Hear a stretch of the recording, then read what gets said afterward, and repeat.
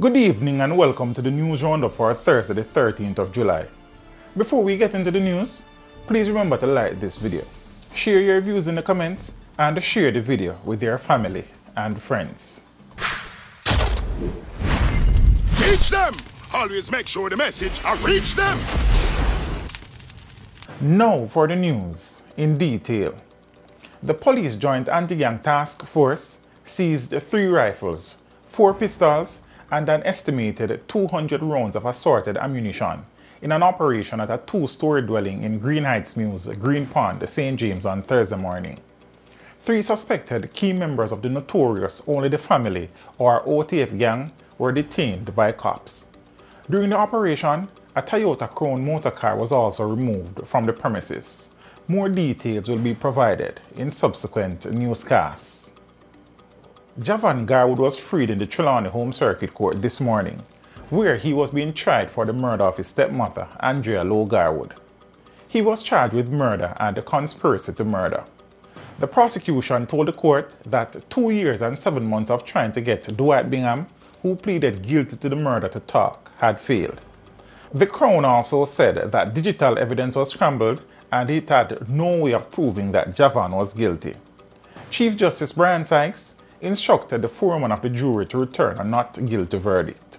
Lowe Garwood was shot and killed on the 31st of January 2021 while worshipping at the Agape Christian Fellowship Church in Trelawney, allegedly by a man who sat behind her. The gunman subsequently escaped in a waiting motor car.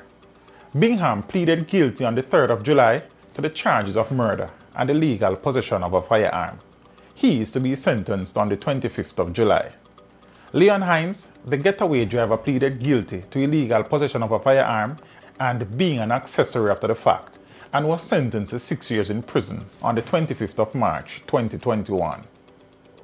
A construction worker was killed and another man injured after gunmen invaded a bar in Crooked River, Anotabe, St. Mary on Tuesday. The deceased is 31-year-old Sanjay Stewart, who is also known as Village of Crooked River in the parish. A soldier and the bartender managed to escape unharmed.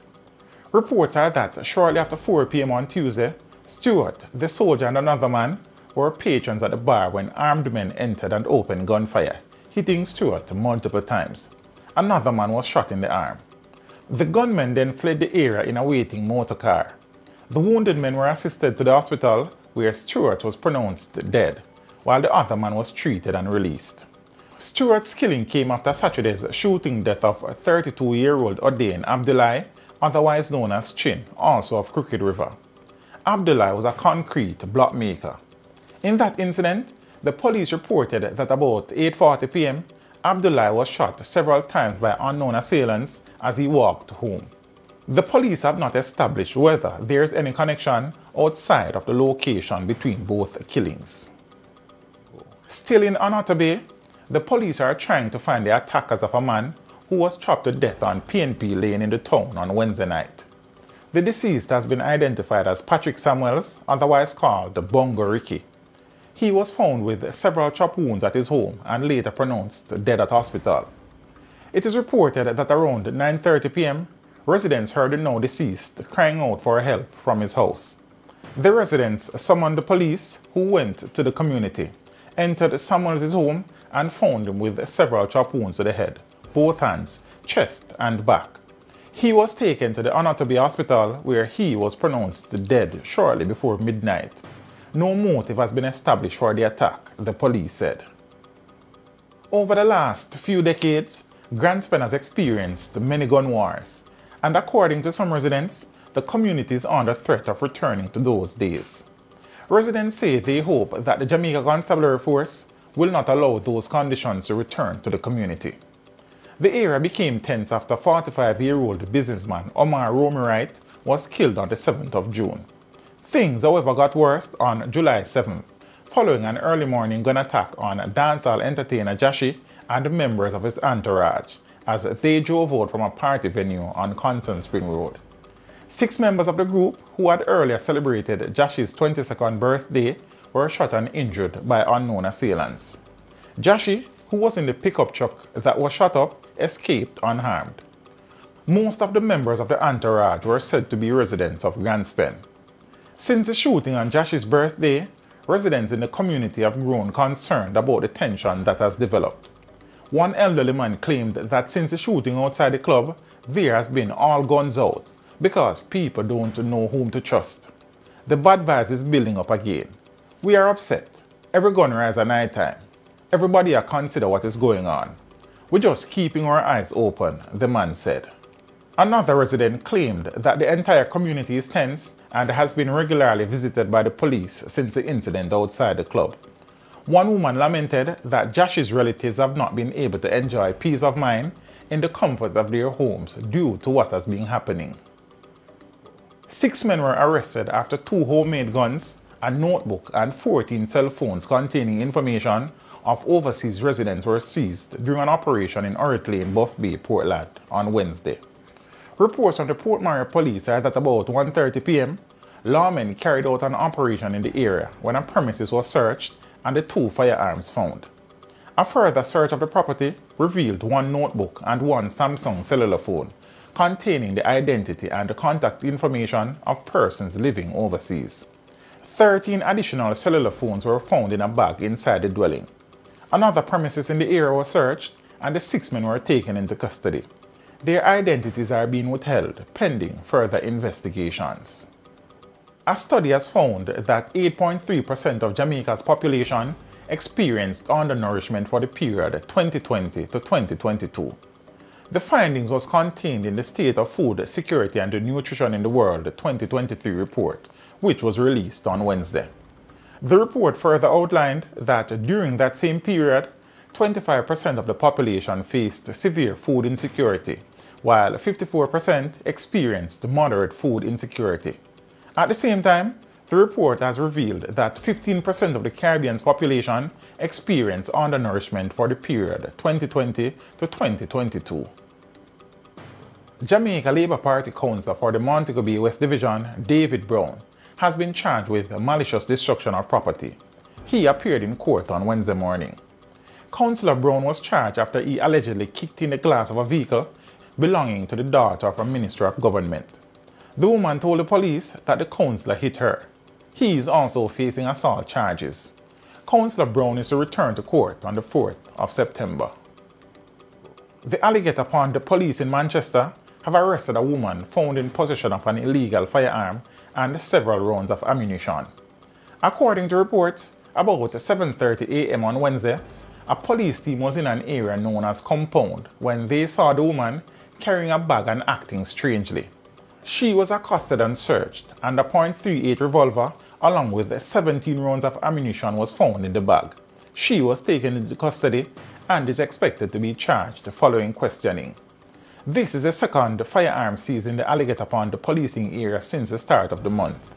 On the 4th of July, a 21-year-old man was arrested after an illegal firearm was seized at Top Bay in the area.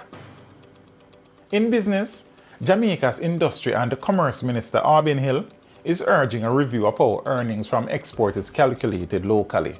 Hill said the country is already exporting services in a number of areas, including tourism and business process outsourcing. I want to see the earnings from tourism and the global digital services calculated in our exports. Right now, they are not. The export figures are terrible. We will talk about that another time, possibly.